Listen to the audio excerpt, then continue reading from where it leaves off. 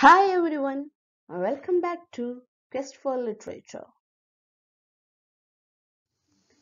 Today we are going to see 25 most important MCQs and its related facts before Chaucer. Before getting into the video, if you are not yet subscribed to my channel, do subscribe, click on the bell icon and enable all option so that you will be notified whenever I upload a new video. Question number 1. Where was the first battle of the War of Roses fought? St. Albans. And the last battle of the War of Roses happened at Bosworth. When was the first battle of the War of Roses fought? 1455. After becoming victorious in the Battle of Roses, Henry Tudor adopted which name? Henry VII.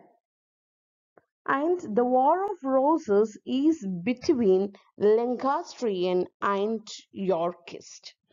Lancastrian stands for the red rose and Yorkist stands for the white rose. When was the fall of Constantinople take place? 1453. Question number 5. When did the printing press start in England? 1476. The first printed book, which is Vulgate Bible, which happens in 1456, which is also known as Gutenberg Bible. Question number 6. Geoffrey wrote his Historia Regum Britannica in which language? Latin. And he also had written a famous poem which is known as Vita Merlini, that means the life of Latin. That poem is also written in Latin. Then the next question, number 7. De Exedo Britannica was a book written by whom? Gildas. Then number 8. Who translated Historia into English? Layman, and the translation happens in 1200 AD. Then the next question, number 9. Who is the Green Knight in the poem Gawain and the Green Knight? Bettilach. And this particular poem has 2530 lines. And it is says that the author of Gawain and the Green Knight is the Pearl poet who had authored the poems like Pearl, Patience, and Cleanness. Number 10. Which Old English poet wrote a Sermon of the Wolf? Ulston. Next question. 11. Who is the lover of Arthur's wife Guinevere? Lancelot. Question number 12. Which Middle English poem was called a religious encyclopedia? Cursor Mundi. Question number 13. Which Middle English dialect was used for the poem Ein Bite of Invite? That means prick of conscience, Kentish. And this particular thing, the Ein Bite of Invite, has haunted Stephen Dedalus in Joyce's Ulysses, the novel, okay? And in the poem, The Owl and the Nightingale, the next question, 14, in the poem, The Owl and the Nightingale, where does the birds agree to go for an impartial judgment? Nicholas of Guildford. And question number 15, the first allusion to Robin Hood was given by which Middle English poet? William Langland. Next, Question number 16. Who wrote Oresteia trilogy? Aeschylus. And Aeschylus is known as the father of tragedy.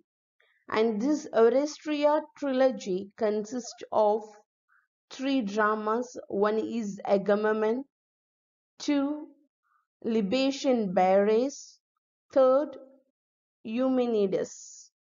And next question, number 17. In the Danaid trilogy, which daughter of Danaus did not kill her husband?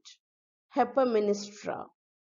And this Danaid trilogy has the three works named Danaid, the Egyptians, and the last one is the Suppliants. And this Danaus has 50 daughters, okay, 50. Next question, number 18. When Orestes is chased by Furies for his matricides, which god saves him? Athena. Next question, 19. Which god punishes Prometheus for providing the secret of fire to mankind? Zeus. And this Prometheus was saved by I hope it's Hercules. And the punishment he got, Prometheus got the punishment to bound to a rock for 30,000 years. Then the next question, number 20, the place that belongs to Theban trilogy are Oedipus Rex, Oedipus at Colonus, and the last one is Antigone. And this Theban trilogy was written by Sophocles. Next question, number 21. When Oedipus was left out of his parents, Laius and Jocasta, which king brought him up? Polybus. Number 22. In the play Antigone, who is the wife of Creon? Eurydice. And 23. Which Greek tragedy ends with the message of chorus? Although the gods punish the proud, punishment brings wisdom. Antigone. 24. Why did Phaedra, the wife of Theseus, commit suicide by hanging herself? Because her stepson Hippolytus rejected her love. 25. Maternal filicide is presented in which Greek classical play? Medea. That's the end of today's session. Thank you all for listening. Till the time we meet next, stay tuned to Quest for Literature. Keep reading and know the world.